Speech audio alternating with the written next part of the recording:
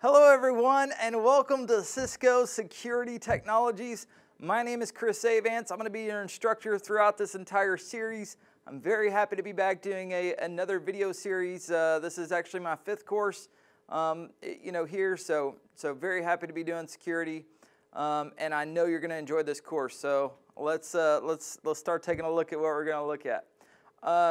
First thing, let me give you a little bit background on myself. If you haven't seen one of the other videos that I've done, again, Chris Avance. I've been doing the Cisco game for quite some time. I started whenever I was 17, originally with GE Capital IT Solutions, and I've been on the integration service provider partner side ever since. Got my first Cisco certification around 18th birthday, CCNA, of course. A lot different back then than it is now. And I've got about 30 certifications. Most of them are from Cisco in pretty much every category. I've got 4 professional level certifications. I'm an instructor, and also I've passed the CCIE written for route switch, and hopefully one of these days we'll get around to taking the lab. I've never attempted the lab, but anyway, I've been dealing with voice, wireless, security, you name it. If it's got the Cisco logo on it, I've probably installed it a couple dozen times.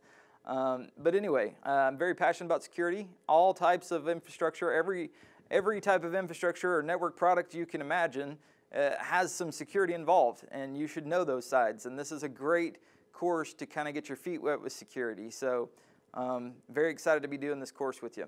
So if you're asking yourself what you should know to be in here, well, it's very simple. This is the associate level CCNA course. So basically, any of these specializations that you do, they're designed, and I design my courses along this blueprint as well, that as long as you have that fundamental knowledge that you typically get with the CCNA or even with the CCENT. The CCENT today is just as hard as the old CCNA was. Then you're right where you need to be. But you definitely need to understand the foundational concepts of networking, gateways, subnetting, access lists, all that kind of fundamental stuff. Ethernet and the different protocols, you definitely need to have a good grasp on, because this is even though it's an associate level course, there is so much we're going to talk about. But as long as you have that foundational knowledge there, I can get you through this, no problem. Especially if you want to get certified. The CCENT is required. Now it's not even the CCNA you have to have anymore. If you just get the CCENT, that's the first step required to achieve the CCNA security certification. So as long as you've got that or higher, maybe you've got a CCNP already in voice, you're looking to get security. Glad you're here. I'm going to help you out with it too. So here's the way I design all my courses. And if you've had one of my other courses, you probably know this. But anyway, Cisco is not shy about putting what's going to be required for the exam on their website. They tell you exactly what they're going to talk about and exactly what they're going to test you on. Because they know it's difficult enough, even with you knowing what they're going to test you on. So they put out and they said, here's the things you need to know, and here's how much of that we're going to be putting in the exam, plus or minus, right? So anyway, this is one of those courses, though. It's actually a lot different than most other courses in that it's spread around so much through so many different things. There's not like one area you could be great at and pass the exam. You've got to know the diverse, range of the unified security solution and the self-defending network to really get through this sucker. So there's a lot in here. And actually, I'm very happy with what Cisco's done in the last few years.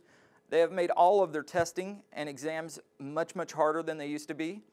And that protects the value of the certifications for those of us who have them, right? And those of us who continue to get them and move up in the Cisco world. So don't worry that you're just now taking it. Whenever you get it, that's why it's valuable, is because they've set the bar very high. Even on the associate level exams, some of the associate level tests are more difficult than some of the professional level exams, right? It's not always that way, but sometimes it is. It's because you have to learn so many new topics typically. Some of these topics may not be new to you. Like I said, if you're a CCNP voice and you're just now getting into security, you probably heard most of the things, you just don't have the hands-on with it, right? Well, we'll take care of that. But for those of you that are new, and these are all new topics, then it's a lot of information. The good thing is you've got a video. You can always go back, rewind, but I'm going to talk about everything required to get you through this exam. So That is common security threats, and also security on and Cisco routers, AAA on Cisco devices, iOS ACLs. Definitely talk about that some more. You did that in the CCNA, of course, but these get a little bit more tricky, right? And a little bit more better for, a lot better for security, right? Also, secure network management and reporting. We'll be talking about that. Common layer 2 attacks, Cisco firewall technologies. Notice these last three are the biggest percentages on the exam. So firewall technologies, IPS, and VPN technologies. So with the firewall technologies, we will be talking about the router-based firewalls and also the ASA firewalls. Okay, they're adaptive security appliances. So, and if you want a copy of the details of each of these sections, this document right here will go through all of the details of each of these and say, here's exactly the things you should know. So what I would do is download this document. Okay, there's the link. Download that document and do a checklist. After you feel like you've learned each thing, check it off, check it off, check it off. And then whenever you're done with it, go through the review questions and answers that we provide for you. Make sure you're confident and you get a passing score with that. Then go take the exam. Should be good to go. The great thing about this class that I love is I'm going to do everything except for some switching things on GNS3. And actually most of the switching technologies I'm still going to do on GNS3 so you can practice it yourself. And I'm going to make all the lab files available for you on my blog. Okay? So we've got that as well. This is also a very exciting thing for security professionals because this is a course where you not only gain one credential, you gain 2 credentials. So if and when you pass, or let's just say when, not if, when you pass this exam, if you're already a CCENT or you're already a CCNA or higher, then you will earn the CCNA security certification. Okay, the test is 640-554 IINS. Okay, and you will also get recognition, okay, for CNSS certification, 4011 certification. That's the Committee on National Security Systems. It basically says you have the understanding and knowledge required to implement a secure solution, and you also understand the business objectives and the corporate objectives about security risk and how to mitigate those risks and all of that. So, and you know, to be honest with you, there's so many terms and terminology that I'm dedicating the first few chapters really on covering the terminology for security and business terms and all that kind of stuff, just so you get a good grasp of those, because way too many times people just jump straight into configuring security products, but they don't understand the need behind it. You know, like, why am I configuring this firewall on the inside of my network, right? That's typically an outside technology. Why am I doing it on the inside? Well, we're going to talk about all that, okay? So you actually do get a letter and a certification from the CNSS. It's a recognition. It's 4011. And if you ever go up to the CCNP security level, you can move up to the 4013 recognition. And this 4011 recognition is the same one I believe you get if you get the Certified Ethical Hacker class. Now, we don't talk so much about hacking in general. I will be talking about hacking, and I will be talking about the hacking tools and penetration testing and things like that. But this is not like a replacement for the Certified Ethical Hacking. This is a great foundation. You do so much more in the integration and preventing this technology, you know, and securing your network in this class, where ethical hacking, a lot of times you're really looking at you know, 1 or 2 products and then most of it's theory. Well, this class is a lot of integration, little theory, but you should be prepared for both of those really with this class. So, all right, and actually I've got, I don't know why I had voice written there, but this is security, of course. All right, so this is just kind of the certification options with Cisco.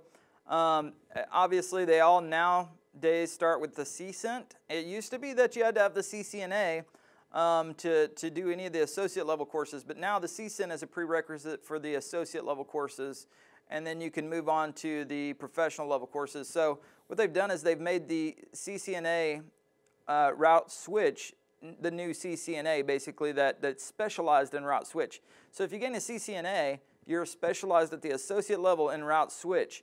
Or you could be a CCNA security without ever taking part 2 of ICND. So they've separated that. But here's, like I said, the CCN is now harder than the CCNA used to be, for sure. There's a lot more in that CCN than there was in the CCNA. So as long as you have the CCN certification and you take this exam, that's going to get you your associate level security certification and also the CNSS recognition. If you want to go the professional route, let me just pull up this page. So for the professional route, I wanted to pull this up because this just changed, you know, in the last couple months. I forget the date, but it just changed in the last couple months. So the new exams are as follows: the Implementing Secure, Cisco Secure Access Solutions, and this is for the CCNP, right? So this is if you want to take it a step further after you get your CCNA security. That is a prerequisite. But once you're done with that, you can go and take these 4 exams: Secure Access Solutions, Edge Network Security Solutions, Mobility Solutions, Secure Mobility Solutions, and Threat Control Solutions, and then you're a CCNP security, okay, with security specialization. You want to go up after that, then that's a CCIE. It's a 2-exam, you know, route. There's actually no prerequisites for the CCIE. You could just go take the CCIE written, and the written, it's like $350, and you do your Q&A, and then you would have part 1, but you're not really a CCIE even after you pass that. You've got to go take a lab, which is hands-on, 8-hour day, grueling certification, right? That's why there's no prerequisite. But anyway, we're here for the CCNA level security, so let's get you through that. Then it's nothing but air and opportunity afterwards, right? Okay, so taking the exam, you're going to take the 640-554, Introducing Cisco IOS Network Security. The CCN or CCNA or higher, and like I said, if you're in another vertical, maybe data center, wireless, any of those, and you're coming over to learn security, welcome. This is, you're already pre-qualified for this. All you have to do is pass this 1 exam. And if you're coming from CCENT, pre-qualified as well. But if you don't have the CCENT, take that first and then take this, and you can earn the CCNA security. 60 to 70 questions, 800 to 850 is the passing time, and 90 minutes to take the exam.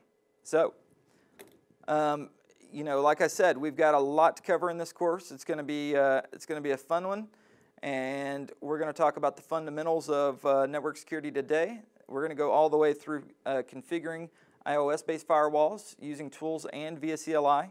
We're going to go through configuring ASAs, you name it, talking about the different security solutions.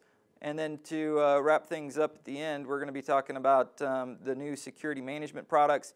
Cisco CSM has been around for a long time, but they have a new version of Cisco CSM called Prime Security Manager. So I'm going to be talking about that as well. I'm potentially showing that towards the end of class. That's not really a part of this, but it's a great thing to know kind of what's next. As always, like I said, I'm going to make all the lab files available. I'm going to try to do 90% of the things this week out of GNS3, so you have that available. And without any further ado, I hope you're excited. Get strapped in, grab yourself some caffeine or a beverage, and let's get started.